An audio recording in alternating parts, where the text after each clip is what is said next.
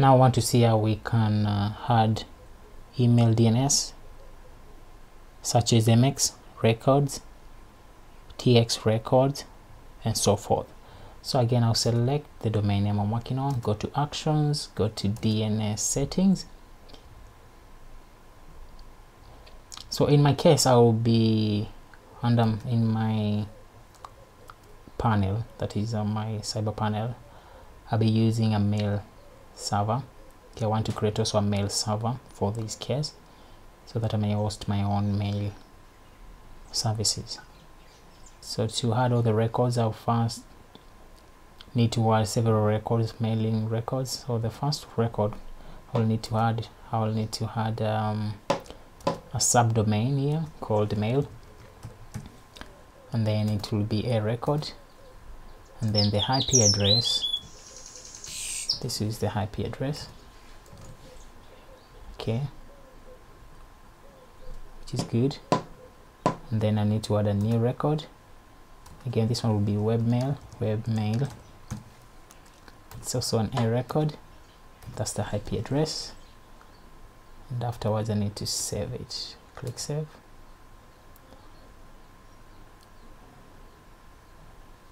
And I've saved it again. So now I want to add different records. Mail records. I want to add MX records. Click on MX record here. So I want to add this record, the MX record. I'll go back to my domain manager at Dynadot. Click on actions, DNS settings. In this case, I need to add several records. So what records do we have? Let's see. So this one, MX, is being added to the root of the domain. So this is Josh WP. So this is the root, the upper section of DNS manager at Dynadot. So I'll show you where that is. So this is the upper section. So this one, it will be added here. It's an MX record. Click on MX record. The priority, as you can see here, we have a priority of 10, and then this is the value. So I'll go back. Priority is 10, and then the host, which is the value, it's mail.joshwp.shop. Okay, and then I want to save it. Let's see what we have. And I've saved it successfully. Okay, that's successfully.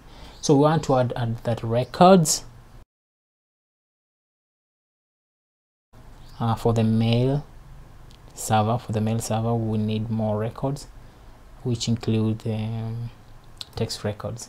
So for this case, I'll show you how to add text records, TXT. So click on TXT, and then these are the records we need to add. Okay, so you can see the first TXT record is added. We are going to add it directly to the root domain. So this is the root, which is @. Okay, in other domain managers you will see an @ sign, so you had a @ sign.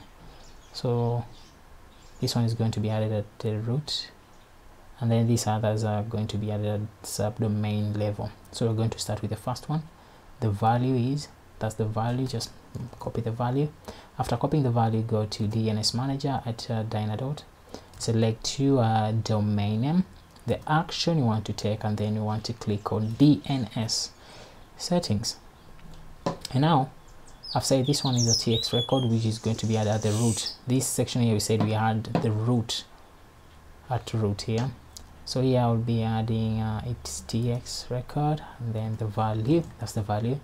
Okay, and then before I save, let me just add all the rest. And then this one is a DMX. Okay, you see everything that comes before your domain name is called a subdomain. So we have this subdomain. Going to copy that subdomain. Under domain manager, we want to add that there. That's the subdomain. The type is text record, and then we want to see what's the value. This is the value. You had that value. Go back to records. That one there, and then I want to add a new record. Let me add all of them. Okay, so this one is a domain key. Okay, domain key. Copy domain key. Want to add domain key here, and then this one is a text record, And then we want to see what's the value of the domain key. This is the value of our domain key. Copy it and make sure to paste it at the right place. And lastly, we have our default domain key. So this is the subdomain, and then we want to paste it there. It's a TX record, and then the value, it's a huge one. Copy all of the, double click, or just click on Control A to select everything, then Control C to copy, and then you want to paste it here. And then you want to remove this. Let me show you. You want to remove the quotation marks.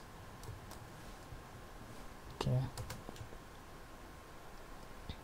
Make sure to remove all the quotation marks.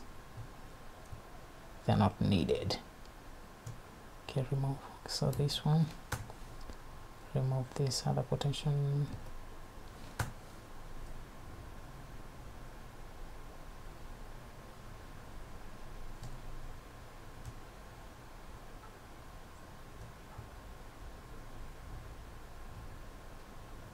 It's a long key, so also remove this one, then remove also this,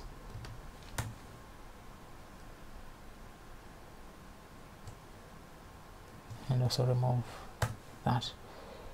Sometimes it may work, but most cases I've realized it doesn't work with the quotation marks. You have to remove them. And then now everything is good to go.